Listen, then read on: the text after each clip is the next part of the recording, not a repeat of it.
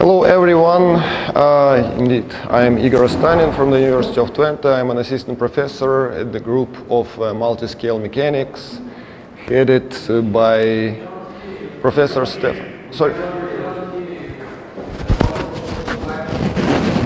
Can I make it a little higher? All right. Cool. So yes, I have to confess, indeed, this is not precisely the talk I was going to deliver originally, since some results that I wanted to show here I did not really confirm, and some others are under NDA right now, so I ended up in a quite a high-level talk detailing some stuff that I'm interested in, some stuff that I'm doing. And it's going to be about applications of DEM to modeling solids. Here's my group. Our group leader is Professor Stefan Luding, whom probably most of you know, the student of Hans Hermann and the teacher of Katja Bertoldi. And yes, our group of multi-scale mechanics is known for the development of one of the major open source DEM code, Mercury DPM.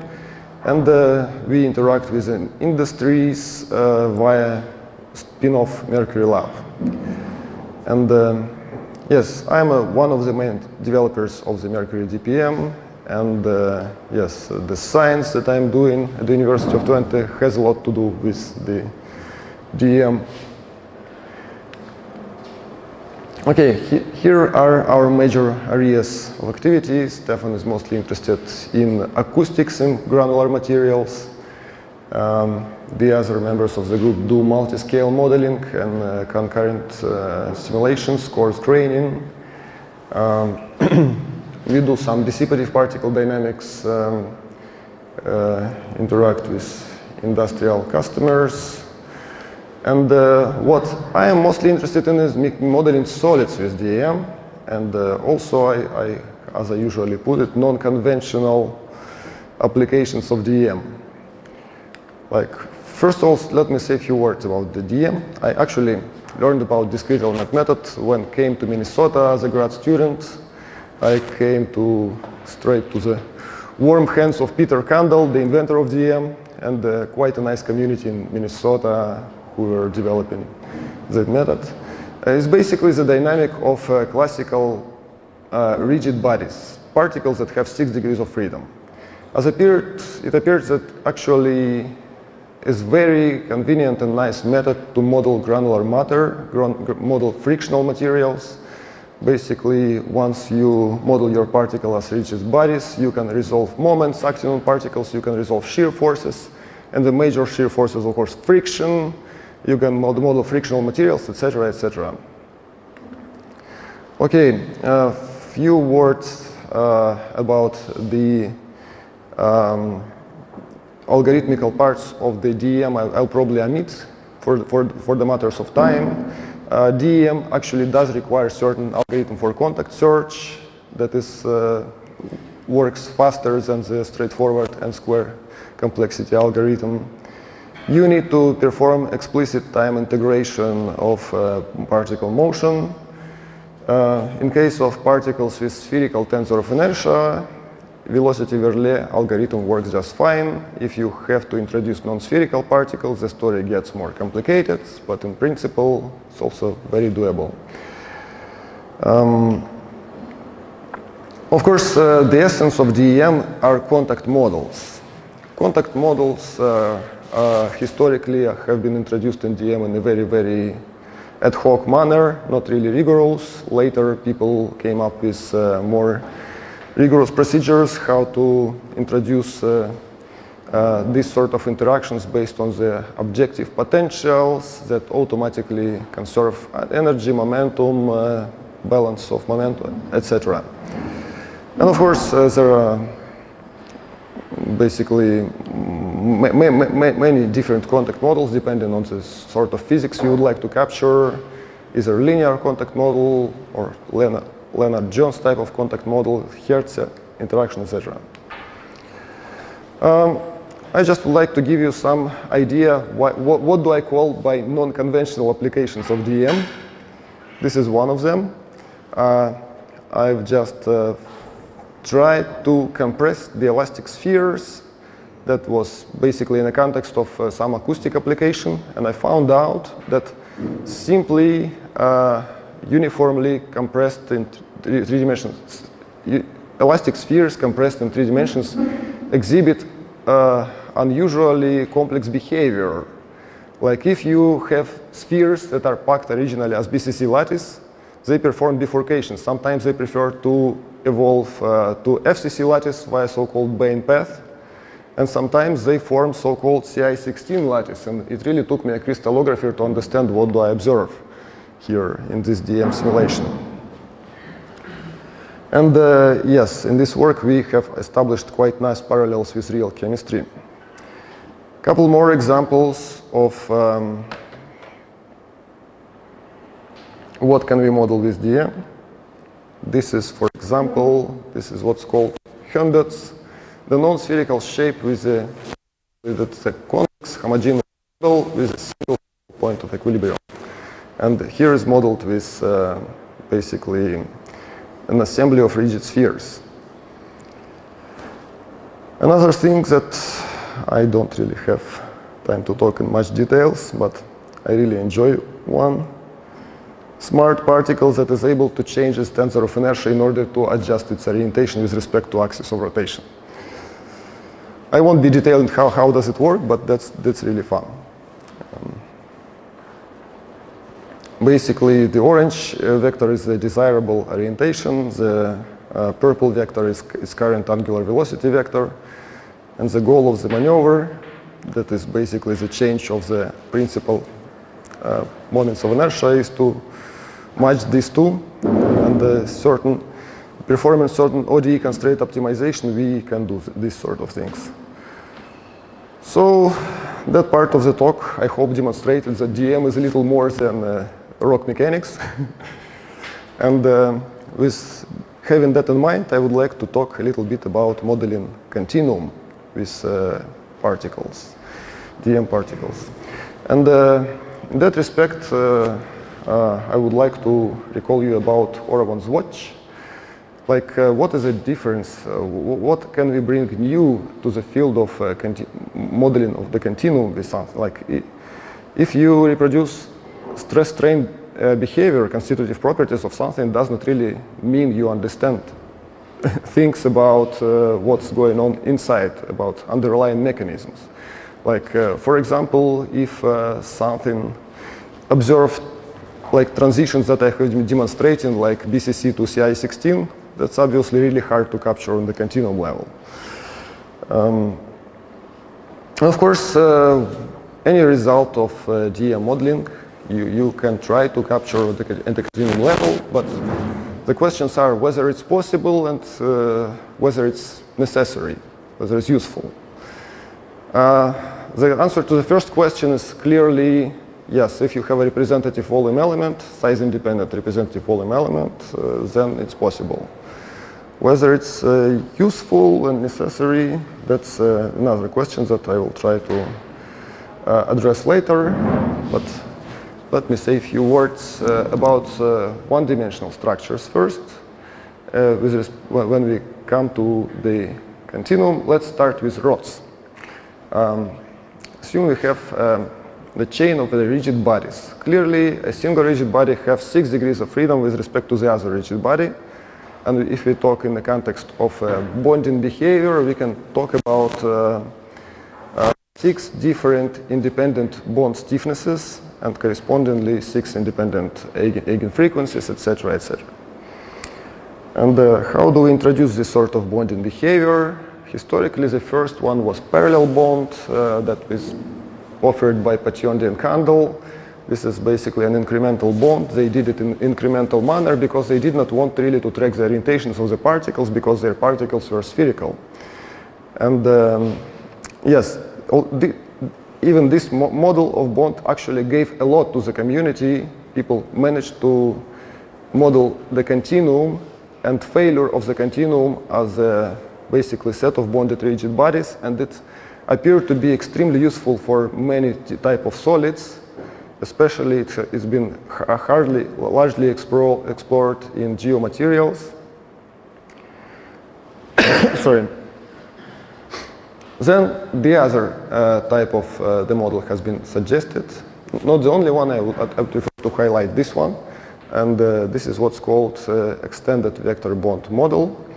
And this is based on the full potential or interaction between two non-spherical bodies. This is a work by Vitaly Kuskin and his colleague, don't remember the name, someone Asonov. This model, sorry. This model is basically based on the potential that depends on invariance. And this is a very nice feature. This is an objective potential. There is a straightforward way you can factor out forces, contact forces and moments. And you can easily calibrate Euler-Bernoulli or Timoshenko beam kind of behavior. I use this sort of bonds to model fibrillar materials with a quite nice success. You can model pretty much any behavior of the fibers, bundles, packing of the fibers within the bundle, formation of very complex nonlinear structures like plectonyms or solenoids. And surprisingly, you can calibrate it for a small strain, but the whole structure behaves in extremely complicated large deformation ways. I'm sorry. This is the work of another scientist who actually calibrated the large strain deformations as well. But in fact, even having the deformations that are incrementally small at the level of the contacts between particles give you a very precise tool to model the deformation of the rods. One example of application is the carbon nanotubes and materials that are based on carbon nanotubes. That has been the topic of my research for quite a long time. Carbon nanotubes are basically semi-flexible polymers that almost insensitive to the temperature, and they don't perform like conformations because of the temperature. They're just too stiff for that. From that perspective, these can be modeled as thermal structures. They're very stiff, they have extremely high Young's modulus, and they basically exhibit molecular level properties at the macro scale. You can have a monocrystal of the 20 centimeter long. That's basically something amazing. And we used DM to model these sort of systems. And basically there are challenges to model like covalent bonding within the carbon nanotube and model van der Waals adhesion between those. Van der Waals potential of interaction between two non-spherical segments is a big challenge. It took me quite an effort to accomplish it. And we managed to achieve this sort of modeling. And yes, this was historically our first thing that we managed to model. It's basically self-folded configuration of FCNT. It's stable configuration. Then we went to much larger systems like carbon nanotubes films and three-dimensional carbon nanotubes configurations. One interesting thing that we observed in these sort of systems that we do have a representative volume element in this sort of systems if we introduce this energy dissipation. So basically we can achieve size independency of our stress strain curves if we introduce certain amount of energy dissipation. And basically ab initio physics gives you viscous dissipation when we talk about sliding of molecularly smooth surfaces, which carbon nanotubes are. Without energy dissipation, it just fails in the thinner place and does not perform RVE behavior at all. That was an interesting observation here. One story about why do I believe DM is a really useful tool to model failure at much higher and for a much wider class of systems is the fact that, indeed, the failure usually occurs at the scale that is different than the scale that is responsible for elastic behavior. And the DEM is a very natural tool to capture these sort of things. An example is basically cross-linked carbon nanotubes. And you can see that irrespectively of the segment size that we model with a single discrete element, we can resolve pretty fine shear interaction that is because of the interstitial atom. And this is basically the reason why basically the DEM gives us a natural separation of scales compared, for example, with MD method that could not model these sort of things. Fortunately, for the reasons of time, I have to hurry up a little bit. And few words about composites and metastructures. Don't really need to explain what composites are in this audience. And metastructures is basically zero void material composites with some unusual properties that are rarely found in nature. We've had a paper exploring two-dimensional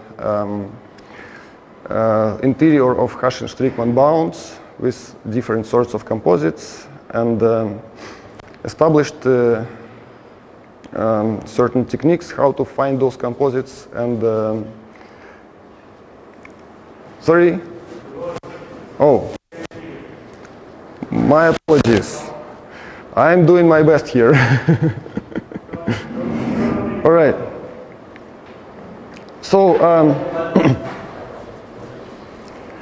yes, this sort of metamaterials and microstructures can cover the interior of all possible elastic properties of the void material composites in 2 dimensions. And with this work, we almost completely covered all the interior of Hashing-Strickman bounds or Cherkav-Gibiansky bounds. And 3 years after, the other author put the very large period in the topic. So, all right, the problems with this sort of metastructures are stress concentrations. And here, I think the DEM is really a way to go. Like when it comes to modeling the large structures of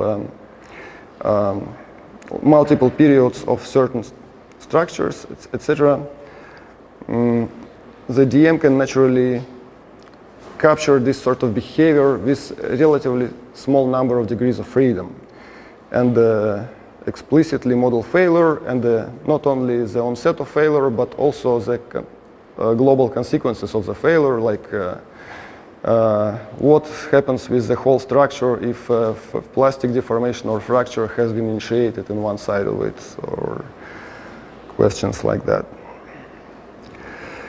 All right. So what is the central factor which I believe behind the efficiency of the DEM for modeling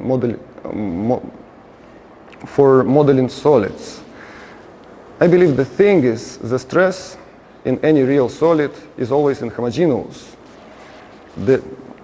Basically, this here is a quite primitive illustration of it.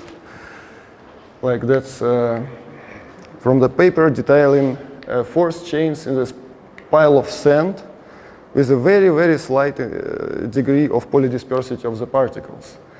Any inhomogeneity or break in the crystalline structure of the thing immediately causes formation of clusters. So therefore, it's very natural to see some places as the passive, rigid bodies, and the interfaces between those are some process zones that need to be resolved within the contact models. So the discrete element method very naturally attacks these sort of things. Quite a big challenge that I'm really trying to approach with DEM is modeling of failure of composites. And this here is a real mess. Like in the composite science and technologies, there is a competition for prediction of energy release rate and these sort of things. And there is at this point, there is no way XFEM, BEM, or phase field, they don't really reproduce the reality. The processes in this sort of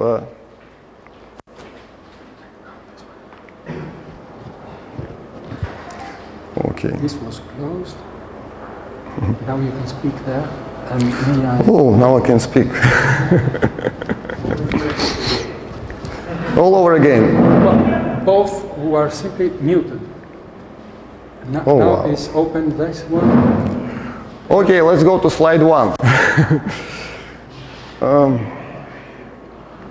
Okay, I think the conclusion remark I would like to say is that, of course, the very major thing here, if we homogenize the behavior of multiple interaction rigid bodies, you all understand what sort of continuum we expect to see. It should be some sort of micropolar continuum, right? But from what we observed so far, that only matters for acoustics. It actually, when you deal with dispersive relationships, you can immediately see the effects of non-symmetry of stress tensor, non-zero coupled stresses, and stuff like that. For the static or low wavelength things, these matters are usually not important. Yes, for the sake of the time, unfortunately I could not go too deep into details of the things I wanted to say, but with that, I would like to conclude. I hope I managed to deliver at least some of the ideas that I originally wanted. Thank you very much.